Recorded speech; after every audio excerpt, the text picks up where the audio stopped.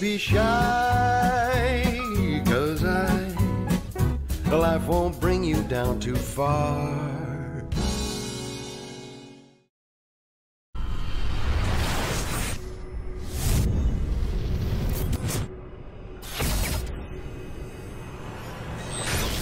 This is KUGAN CASSIUS for IFL TV in association with MTK Global. Delighted to be joined by, once again, a very fresh and young-looking Mr. Bob Arum. Yeah. How are we, Bob? California weather, so that's terrific. Nothing could be better. Do you actually sunbathe, Bob? Do you sit in the garden and sunbathe? No, I read outside, so that's why I'm looking almost as dark as you are. Nearly, not quite, but nearly. I was blessed with the colour. Bob, yeah, let's just start with the show that's on ESPN, also on BT Sport here in the UK this Saturday, the 15th of August, featuring Carl Frampton and Michael Conlan. It's great to see them on the same card, first of all. Yeah, I mean, this is great. I mean, they're big favorites in the United States. ESPN was wanting us, obviously, to feature them this summer on our telecast.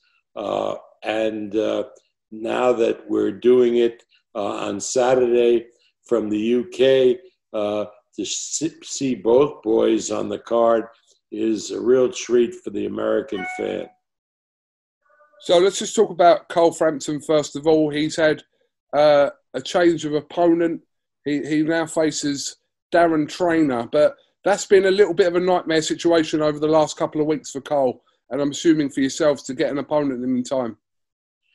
Listen, maybe a few months ago it'd be a nightmare. Right now it's business as usual, because you know what happened?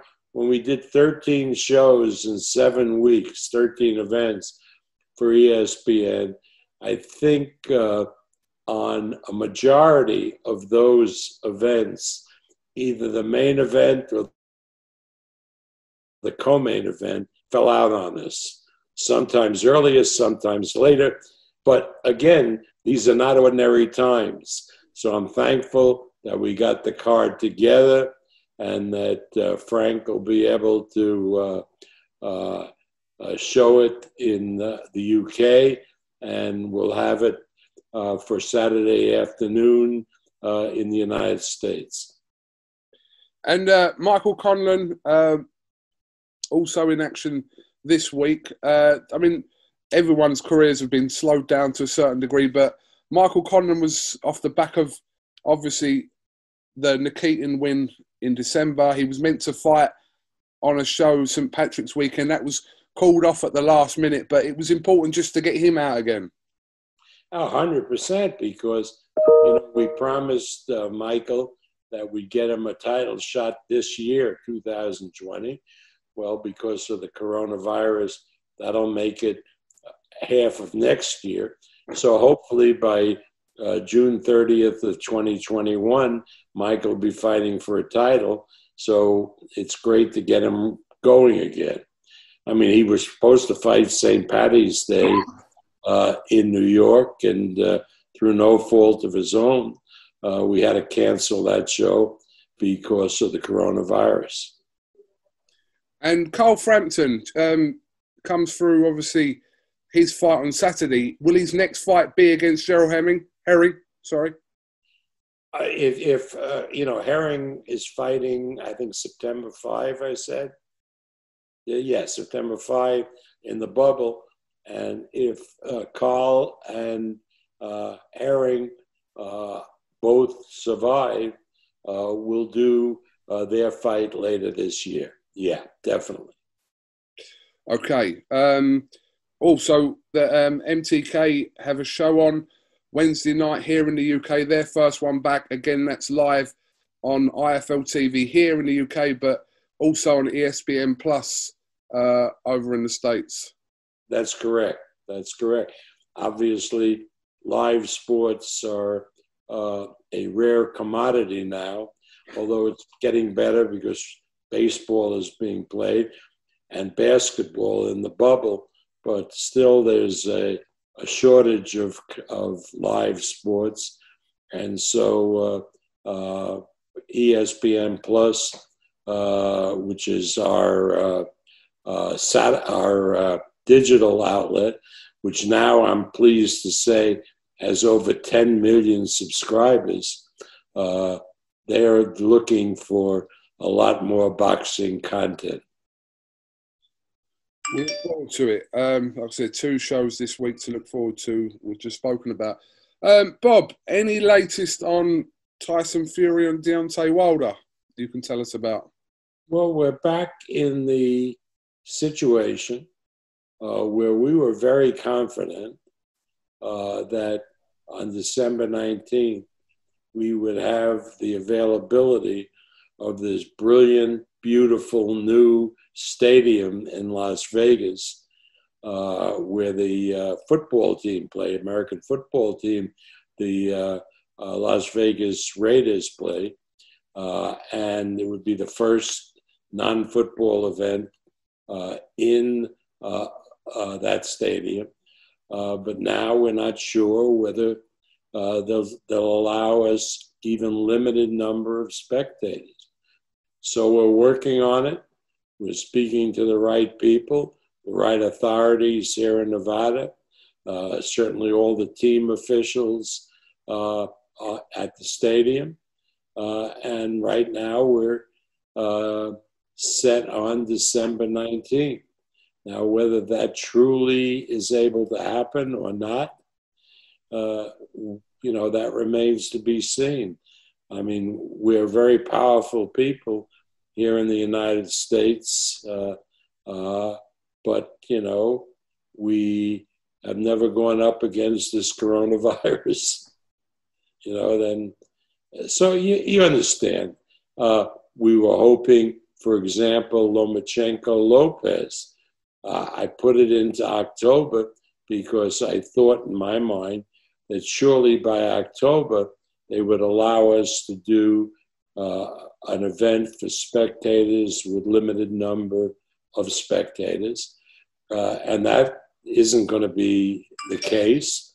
So now we're talking about that fight going into the bubble and doing it without spectators.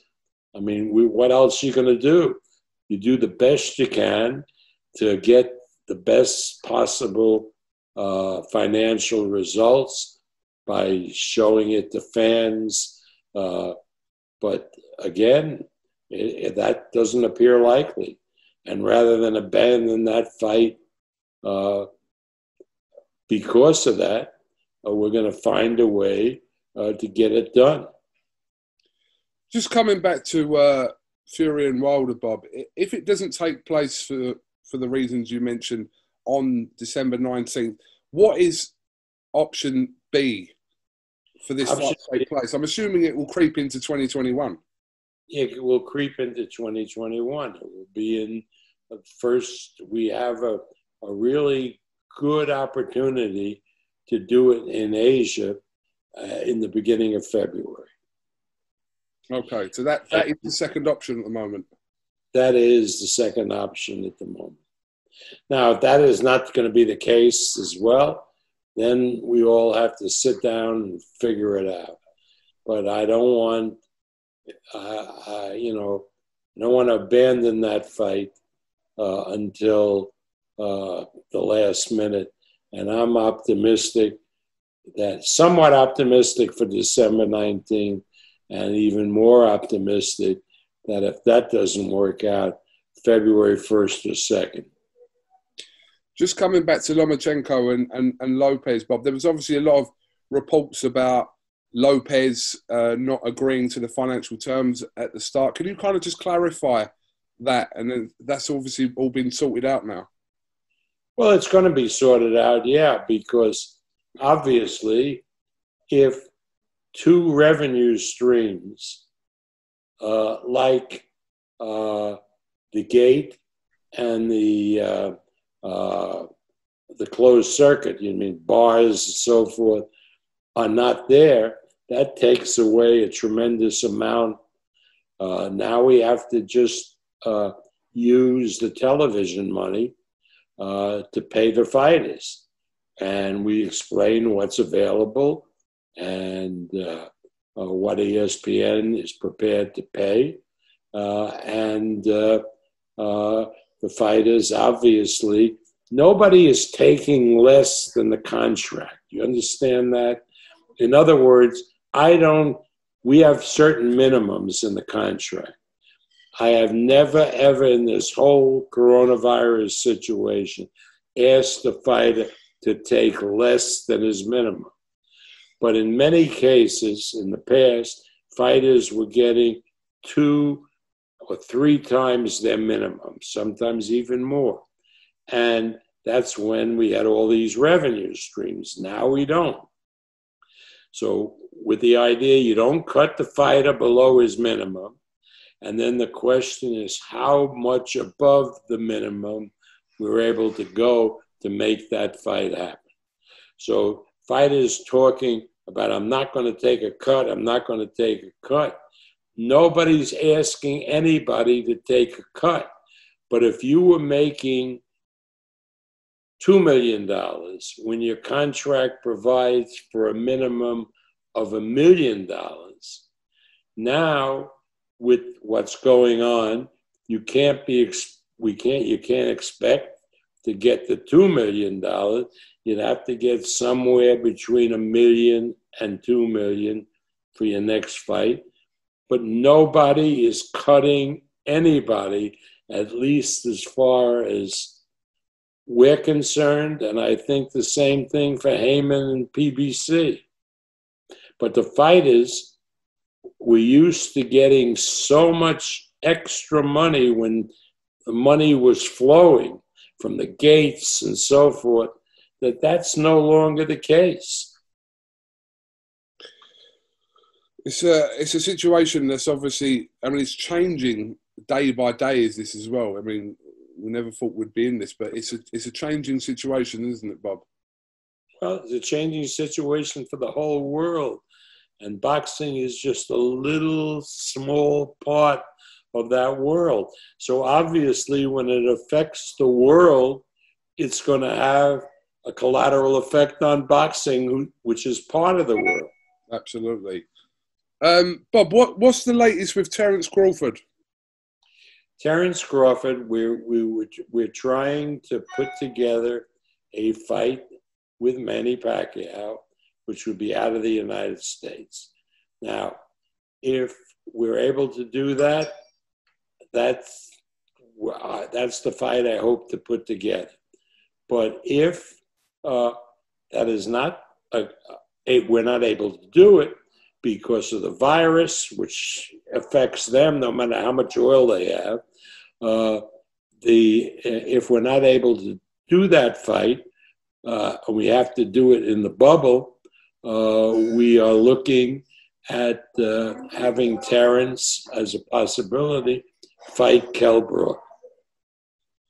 So have talks been underway for that, for a possibility of Brook and Crawford? Well, I talked to the Brook people today. They know what the situation is, and they'll be back to us. But Brook, they assure me, and you could help me there, they assure me that Brook has lost a lot of weight and is getting into tremendous condition. I have seen some video footage and images of Kell Brook. He's definitely in training, so I'd roll with that, Bob. Yeah. Yeah. Where is the likely destination of a potential Crawford-Pacquiao fight, Bob? Where would, if that is to happen? I can't tell you that. I can't tell you that. You know, because we're working on it. I don't know whether it's going to come to fruition or not come to fruition. You know, it's such conjecture at this point. You know, it's, again, you know, I don't even have a concrete offer. So, you know, it's silly to talk about it, except the fighters would both want it, both Crawford and Pacquiao. But again, nothing at all concrete. Now, to do a Crawford-Brook fight is a lot easier because then it would be a fight that would have to be in the bubble here in Las Vegas. Okay, Bob, is there any updates on Jarrell Miller? No, we had a contract with Miller, and what happened was very disappointing for us. A positive PED test, but I don't want to say anything further about that because he's going before the commission, and he doesn't need any statement from me that might prejudice his position before the commission. So that wouldn't be fair to him. So I'm not going to say anything. I have very definite feelings about it, but I don't want to. I don't want him to take any of the consequences, bad consequences, for what I might say. Okay, that's fair enough.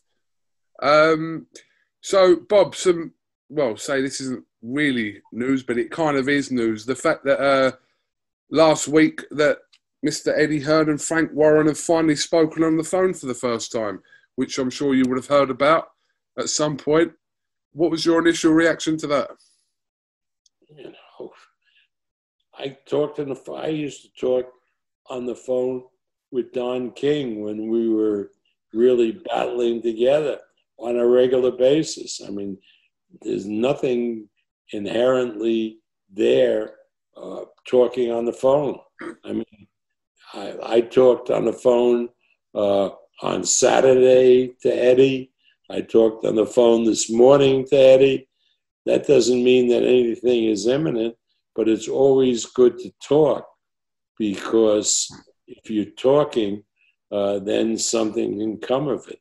I mean, we can help Eddie maybe in something that he's doing. He can help us. So, talking is always good. I mean, the idea that two guys in the same business won't talk to each other is ludicrous. What did you think about Frank's kind of? It was more like a media proposal, if you like, about certain fighters from Queensbury fighting certain fighters from Matchroom and suggesting how these fights can be made at some point in order for them to work together. The idea is a good idea, should we say, on paper. How realistic it is, we don't know. Well, you can't really do it on as I've learned, on a overall basis. You can do it on a fight-by-fight basis. For example, we have no problem with Golden Boy. Having them use our fighters, we use their fighters, and it works out really well. But without a lot of Sturm and Drang, a lot of anxiety, it's just a normal course. Our matchmakers might call up Robert Diaz and Eric Gomez at Golden Boy or arrange for a fight. They may call us up. That's the way promoters have always operated. To a lesser extent, we're doing that with Heyman and the PBC, with PBC and Tom Brown, who's part of PBC. So for Eddie and Frank not to do that, again, fight by fight, not overall, makes no sense. They're the small country, the UK. They each have some good fighters in the same weight classes. Why wouldn't they match them from time to time? Makes no sense. Of course, we had the same problem here for many years with PBC and Top Rank and with Eddie and DAZN not crossing over. But we've always been, Eddie will tell you, when he offered Jose Ramirez, a fight with Hooker and came to us, we were more than happy to do it. particularly the money that he was paying at that point. So, we're always amenable to doing that. Now, that being said, there'll be a couple of fighters that we have that ESPN feels they have an investment in, like Crawford, like Lomachenko, like Tyson Fury, that ESPN would not want us to deliver to another network and exclude them. But that's only a few of our fighters, and I assume Eddie has the same problem with a few of his fighters in the Zone and Sky. But again, there's so many fighters that the network really doesn't care if the fighter fights on another network, that a lot of good fights can be put together. Absolutely. We'll have to see how that situation pans out. Hopefully it does have some positive effect and they do start working together more. Bob, just finally, what are your thoughts on this proposed exhibition between Mike Tyson and Roy Jones? I think they've pushed it back now. To November, yeah. I read that today, yeah. Yeah, well, if it's an exhibition where they fool around a little and they show, relatively aged for fighters, I can't talk about age really. I'm not in a position to discuss that. But two aged fighters, that as long as they're going to go in with heavy gloves and fool around, so to speak, I think that's fine. That's they're icons in the sport. But if they're going to go out and start really fighting for real, I think that's terrible, because one or the other of them can be really hurt. At this age, participating in a boxing match can be very dangerous, because doctors will tell you, the neurological doctors that we have available to us at the Cleveland Clinic say that as a human being ages, the cranial protection gets weaker and weaker. It's not as strong as it was in a young person who then is getting older. So a fighter fighting seriously into his 50s is into a very high degree of risk. Just like if somebody gets mugged and it's a young person that gets mugged and hits on the head, his chances of recovery are a lot better than an older man who gets hit on the head. Well, that's definitely a good explanation of putting it. But I suppose I don't know how much of this stuff's actually being looked into, but we're taking it as an exhibition, so we're not looking at it as long as everybody understands that it's an exhibition, including Roy and Mike. Good. God love it. Why not? If charity can make money, if they can make money, I'm all for it. As long as nobody gets hurt and nobody is fooled. In other words, all this, like once they announced it was an exhibition and that it was for charity and big love. And then Roy forgets himself and said, I'm going to go out and try to knock him out. You know what I mean? And the commission heard that and they went crazy. Yeah, as long as everyone kind of knows what the score is, then yeah. Just one more quick update, if you can, Bob. Aj-Pulev, what's the latest with this? I talked to Eddie, and he's going to look to put it on, hopefully in December, with limited spectators. And I told him, good news, we can get a very nice price in the afternoon, Saturday afternoon, from ESPN. Because it looks now like the college football season, which, as you know, is huge in the United States, will not take place. Right. Okay. So that will help with the finances, because obviously the gate will not be the same as it would have been under normal circumstances. Hopefully the pay-per-view in England will not be affected because it will, be regular English time. And then if we can get a good amount from ESPN, then the chances of the fight happening are increased. So how does that affect DAZN then? It'd be with ESPN then, Bob?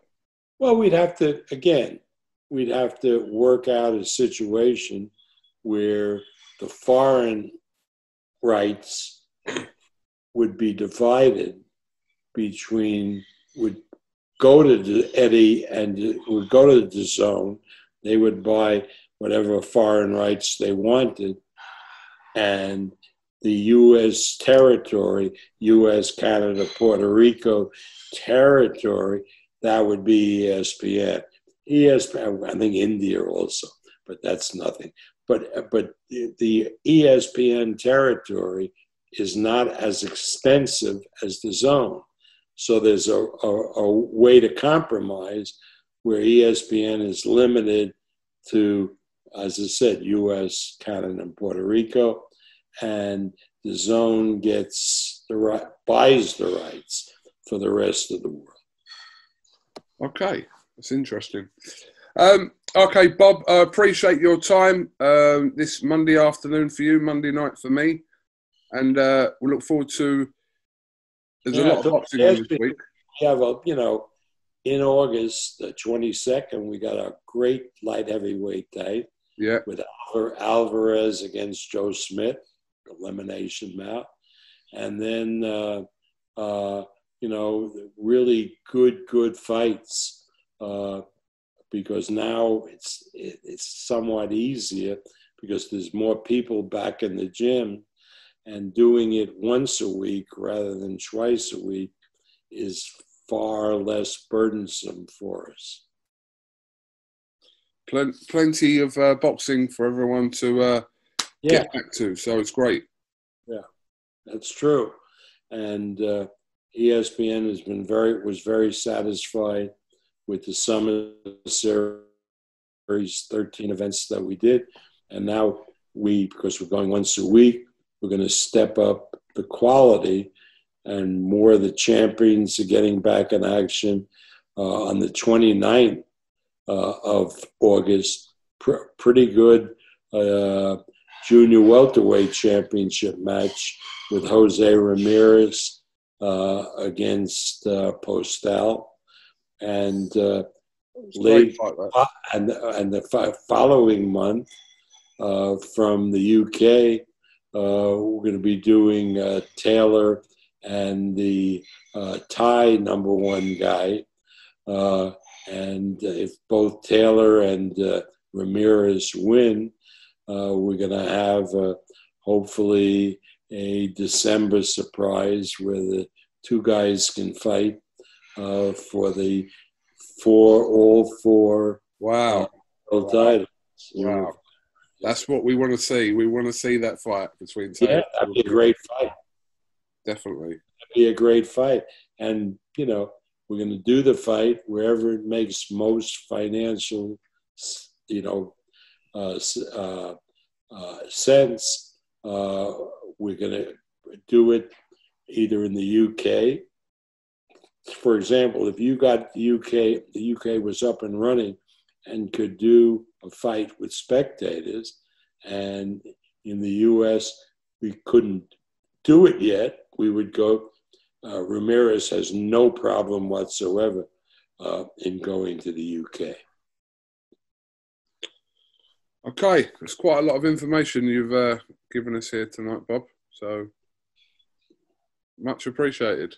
Okay, well, we're pumped up now because we're getting now that the college football thing is being fleshed out. It gives sport of boxing a lot more opportunities, whether it's Top Rank or BBC, to do a lot more interesting fights. Okay.